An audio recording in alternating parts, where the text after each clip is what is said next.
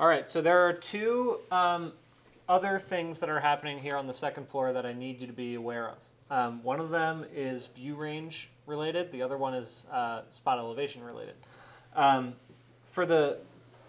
Let's start with the view range. Okay, the issue that I'm having, and some of you should have the same issue, assuming you have the same view properties, is that I created a ceiling here, and I don't know why that's showing over there. That's weird.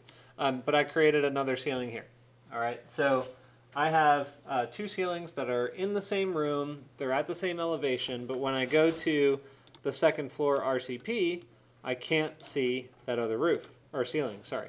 So I click this and that's my roof. So the ceiling is missing. It's you're going to find that as a new user in Revit, one of the most annoying things.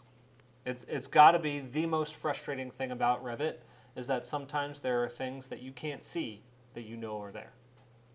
And yeah, so there's a whole article, I'll get it to you at some point, that says like 36 things to do when you can't find something in Revit.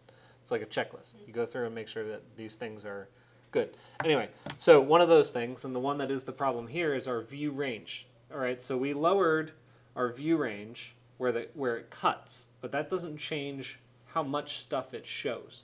So let's take a look at our view range property, properties, which is right here. I want you to understand what the view depth and the top is.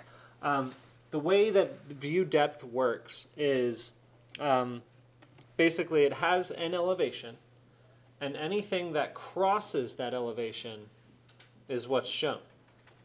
And that's a very important distinction. It's not just anything that is below that elevation, it's anything that crosses that elevation. So right now we have the roof level is set as our view depth, meaning if we have a 2-foot cut plane here in section, that 2-foot cut plane falls somewhere around here, okay? And it aims upward to the roof level. Does that make sense? So anything that crosses that level is shown, like the roof. The roof, if I select it, it crosses the plane. It crosses the roof level.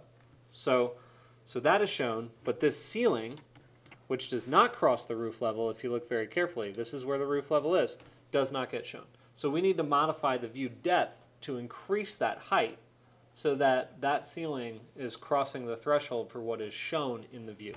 Does that make sense? Yes, Kevin. Okay, I hope you're not lying. Okay, well, we'll work on that. So view range, what we've got to do is increase the value of the view depth. So we can change the view depth to say 10 feet, and you'll find that the ceilings now show.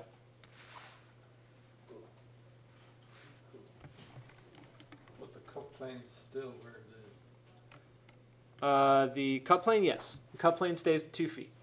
That's just saying like, all right, it's like I'm laying on a bed that's 2 feet high, and I can only see up to the roof level, plus whatever's crossing the plane, which is silly. But and then now I'm just saying, okay, I can see 10 feet higher than that.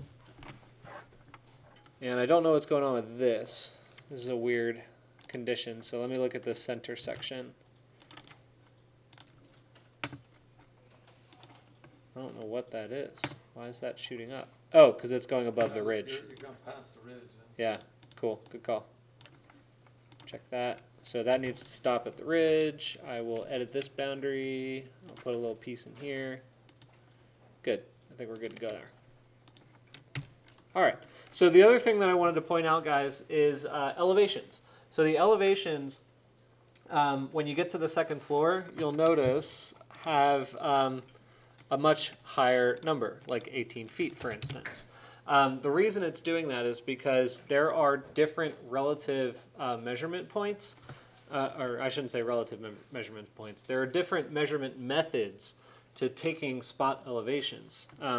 So when you open up the types of spot elevation tags, you'll notice that they're suffixed with either project or relative.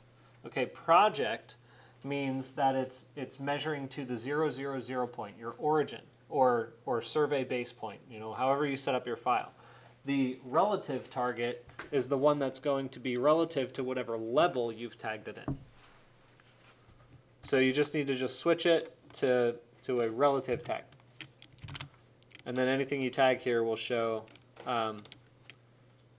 relative to the second floor. Okay? Any questions? No, Kevin. Thank you. You're welcome. Does it record it? Yes.